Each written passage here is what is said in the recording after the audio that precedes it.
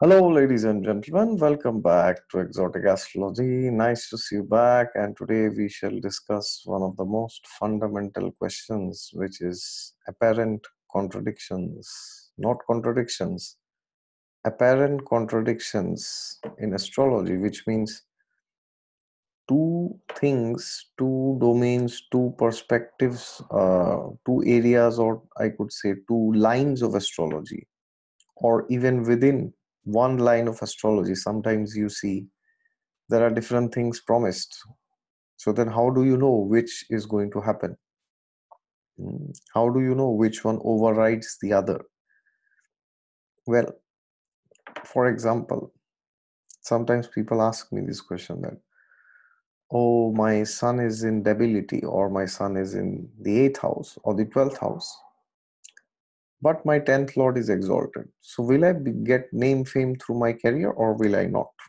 Another question: Jupiter is badly placed, it is afflicted, or it's not well supported by other planets. But my 5th lord is exalted. So will I have children or will I not? What kind of children will I have? Venus is exalted, but 7th lord is debilitated. So how do we judge this? Plus minus. One is positive, the other one is negative. So plus minus, they will cancel out each other, right? Well, does it work like that? Actually not, because the example is given. If you have salt and sugar, suppose you have a glass of water, you put some 1 teaspoon of sugar and you mix it and you eat it, drink it. You feel, it's very sweet. Then you take 1/4 tablespoon of salt and you mix it and then you drink. Then what happens? Does it become tasteless? Does the sweetness go away? No, in fact, now the sweetness is there, but now there's another flavor. There is salt in it. So therefore, it is highly crucial. It's very, very, very crucial that we do not play this game of physics, which is, plus minus, good, bad, good, bad, good, bad, good, bad, good, bad. 99% of the times people are dancing between these two zones. This is good, this is bad, this is good, this is bad, this is nice, this is not so nice. It doesn't work like that. Which means if a planet is having challenges, that challenges will be there. No planet can cancel out those challenges. But suppose some planet is helping that planet, then what happens? So you can take this example. So suppose a person is suffering from depression, very serious depression. Now, when you are in depression, then there are two options that you have. Either you take guidance, you elevate your consciousness spiritually, you realize that these things don't matter after all, my materialistic stuff. I mean, it matters, of course, but not beyond a certain extent, because I am a spirit soul. I am not this body. Nothing related to this body is mine. Yes. Or you have another option. You totally sink into it and you get into drugs or pornography, prostitution, or you start smoking, or you start drinking, or you start gossiping, or you start indulging in sugar. These are the things people do when they are not happy. Okay. So now suppose somebody is undergoing depression. So let's take the example of a planet. Planet is badly placed. Let's take the example. Suppose let's take moon. Okay, so moon is badly placed, maybe. Okay. Now forget about what is good or bad placement. Just think moon is quote unquote badly placed according to astrology. And now suppose Jupiter is aspecting that moon. Okay, and let us assume that Jupiter is well placed. Okay, let's just assume it's well placed. So then what happens? The person doesn't get into depression? No, it's not like that.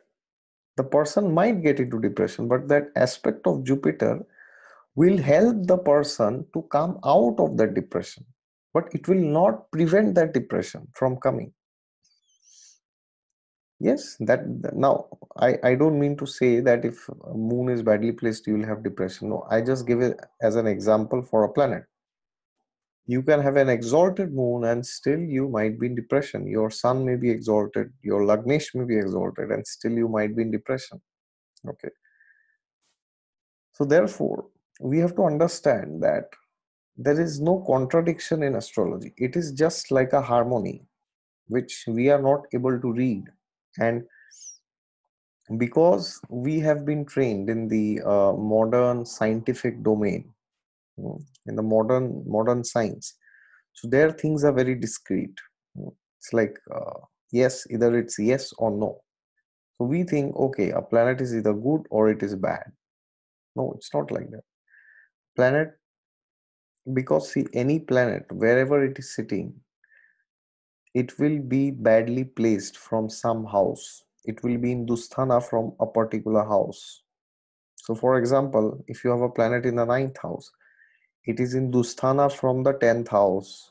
Yes, it is in the 12th from the 10th. And from the fourth house also, it is not well placed. It is in the sixth. And from the second house, it is in the eighth. So from 2, 4, and 10, it is badly placed. All right. So similarly, fifth house, mm, badly placed from the sixth and from the 10th, of course. Okay. So therefore, we need to understand this, that no planet, either it is exalted or it's in Mool Trikon or in own sign, will always be good for you. Never. Good for you means for every area of life. And a planet which is very badly placed, smashed, afflicted, debilitated, it's miserable, downtrodden, and it's in ruins totally, or it's in a Dusthana, it will never be totally bad for your horoscope, which means it will be well placed from a certain house. And the entire horoscope will decide, will that planet function in a good way or in a bad way for a particular event of life. Because in general, there are very less houses in astrology which are good for every event of life. So one such house is the second house, and the other is the fifth, and the other is the ninth. So although the fifth and the ninth are dusthanas from the 10th house, they generally do not create obstructions in career. Generally they don't, unless they are linked with the dusthanas. Okay. So, but except these 2, 3 houses, all the houses have some serious issues when it comes to some other house. Okay. So for example, third house. The moment third house gets activated in Dasha, you may travel. Why? Because it's 12th from the fourth. It's the loss of the house of residence, which is your fourth house. Yes. So it is not good for residents. If you want to have a life where you want to stay in your hometown, home country lifelong, then that may not happen if your third house is very prominent. Okay. So similarly, sixth house, it's the denial of marriage. It's the house of divorce, separation, when badly placed or in a bad way, and in a good way, it is celibacy and self-control and brahmacharya, trying to preserve your semen, not waste it, and these kind of things. So sixth house is a very good house if somebody is wanting to follow a life of brahmacharya or sannyas. For them, the seventh house is a disaster. But for a normal person who is married, for that person, the sixth house is like, it's like the end of their life. Because then they might get separated from their partner. So therefore, you have to first ask yourself, which are the areas that I want to improve in my life? Which are the areas that I want to focus in my life? Depending on that, you have to see which placements are good or bad. Not in a blind way that, oh, this planet is placed here, it's good, it's bad. Okay. So then you will not be able to see any contradiction. Because otherwise what will happen, you will get confused. Has it ever happened with you? You have looked at a horoscope and you see crazy placements, one exalted planet and the other one is debilitated. So how do you reconcile? How do you know if an exalted planet is good for you or it is not good for you? Yes, have you seen people with exalted planets ruining their lives? And have you seen people with debilitated planets also ruining their lives? Yes, you will see.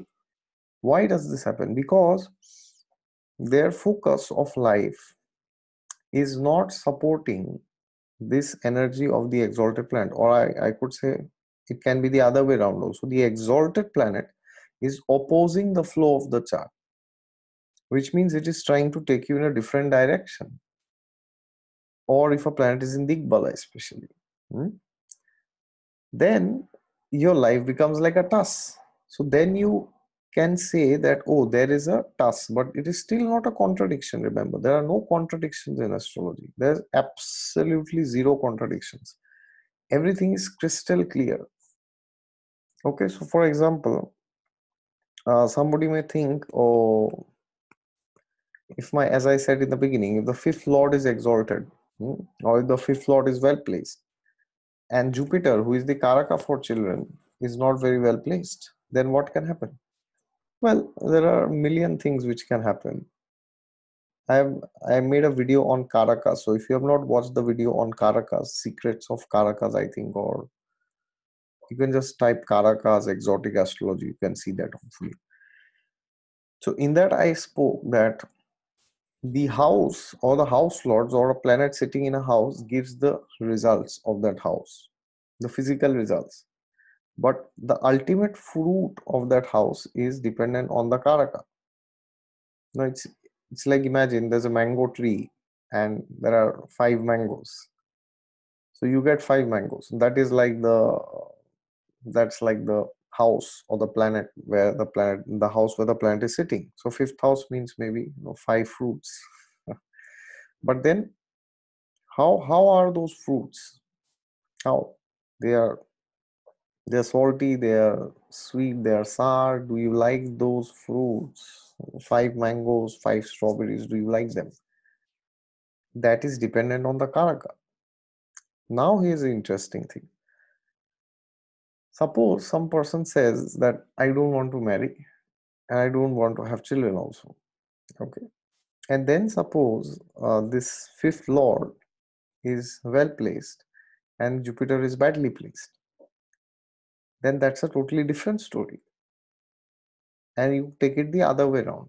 A person doesn't want children, he doesn't want to get married. And then Jupiter is very well placed, but the fifth lord is not well placed. So then that is a totally different story. But that's not a contradiction, you see. Every house, every planet, every Karaka has their specific unique role. Okay. It is like a garden. In a garden, when there is a white rose and there's a red rose, they are there simultaneously. They will always be there. You, wherever you go, you will see the white and the red. You can't say that the white and the red are just making each other disappear. No, never. So always remember the example of depression that I said. If a person doesn't have depression, he may not run into depression in the horoscope, I mean. But if the person has depression and that planet which is giving him depression is supported by a good planet, then he will be in depression, but he will try to come out of it, which means he will do spiritual practices, take help, or take medication or whatever. Otherwise the person will just be depressed and do all the useless stuff which people do, most of the people these days. So there you see, it doesn't nullify depression. Depression will be there. Okay. Now, depending on the strength of that good planet, we have to judge, will he be able to come out of the depression after taking sufficient empowerment and treatment? Will he or not? If the power of that good planet is more than the power of this planet which is giving him depression, then he will one day come out of that depression. That is where you can say 5 minus 4 is equal to 1. That is how you can judge, but that doesn't mean this 4 becomes 0. Okay, sometimes it can be 4 minus 5. It can be, you know, the 4 can be for the good planet, 5 can be for this planet which is living in depression. So then 4 minus 5 is minus 1. So then the person will still remain in depression. Okay. So once you know what every planet does, what every house does, what are the karakas, then the divisional charts. When you know their importance, then you will not be confused. Then you won't feel that there's a contradiction, that they are fighting.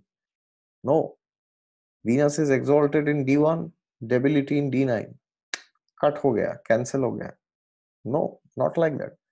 Venus exalted in D1 will give a totally different flavor. And the funny thing is that flavor is irrespective of how it is placed in the D9. And the debility or exaltation is D9 in D9 will also give you results irrespective of how it is in the Lagna chart.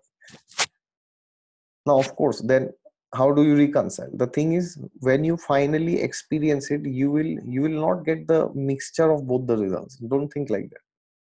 You will get both the results independently, but the only thing is you have to know how to judge that, and you have to know how to reconcile that. All right, so generally what happens sometimes, astrologers, when they are consulting clients, to not make that client feel bad about their horoscope, what they will do is sometimes the client will tell, the client has seen a YouTube video where he has heard, debilitated Venus means a bad married life. Okay, let's assume he has heard like this, and then the client will go and ask to the astrologer, oh, my dear sir, my dear madam, my Venus is debilitated, so I will never have good relations, right? And now the astrologer, out of his or her goodwill, does not want to make this person feel bad, so he or she may give a consoling answer. But no, no, don't worry, it is in trines in Navamsha, blah, blah, blah, blah, blah. That is all fine. You can do as consulting. There's no problem. Psychologically, to uplift the needs, to not make that person feel even more worse. That is fine. But as an astrologer, you should not take solace if Venus is, debilitated in D1 and then it's in D9 in the ninth house or fifth house. No, that debility will hold importance irrespective of where Venus is in the Navamsha. The Navamsha can help that debilitated Venus to come out of the debility. But it doesn't mean that the debility will not exist. All right. So, as a matter of consoling the client, you can say that, yeah, actually, it's well placed in the D9, so don't worry much. But then, when you are doing your own analysis, you must take that into consideration. You cannot take solace that, oh, Venus is there here, or then this debility is cancelled. No, you have to understand this debilitated Venus uh, in the Lagna chart, what kind of a flavor it will give. And this good Venus, which is in the Navamsha, well placed Venus, how is it helping that Venus to come out of the debility? Depending on what the person wants, again, going back to square one. All right, so that is it from my side. And if you want to resolve the contradictions, you must know how things work in astrology. All right, and for that, you must study, you must learn about the different areas. Only then you can understand how the harmony is coming out. Okay, not that they're just fighting and canceling out each other, not like that. All right, thank you very much for your patience. And if you want a consultation from me, then you can go to the website down in the description section. And if you're new, then please subscribe and click the thumbs up if you like the video, and share it with somebody who is confused with exaltation, debilitation, and karakas and lords. All right, God is there with you all the time. Just look to Him and you will find Him.